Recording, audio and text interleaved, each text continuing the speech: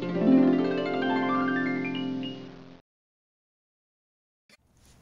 second part of our lower quarter screen, we'll look at the dermatomes. And again, when you check dermatomes with the patient, you're going to check for sensation. You should be checking on the skin and not through clothing, ideally with the dermatomes. And you're going to ask the patient, does the sensation feel the same on both sides? If it feels deadened on one side, they don't feel it as much, it feels numb, then you'll reassess it further later on with that. So when we check the dermatomes, we'll first start looking at L1. So anterior superior aspect of the thigh. L1, again, checking bilateral. L2 will be mid-anterior aspect of the thigh.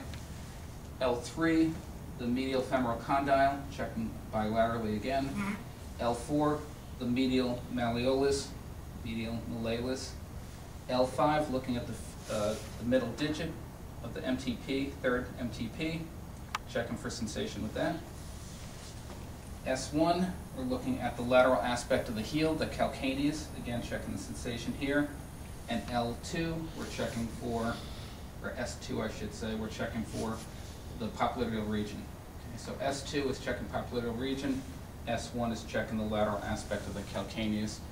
L3 is ischial tuberosity, I'll hold off on that for now, and then 4 and 5 is the perianal region. We'll hold off on that too. So again, asking the patient for the sensation, does it feel the same? And if it's not the same, we'll further check into it again for temperature, pressure, pinprick sensation, and so on.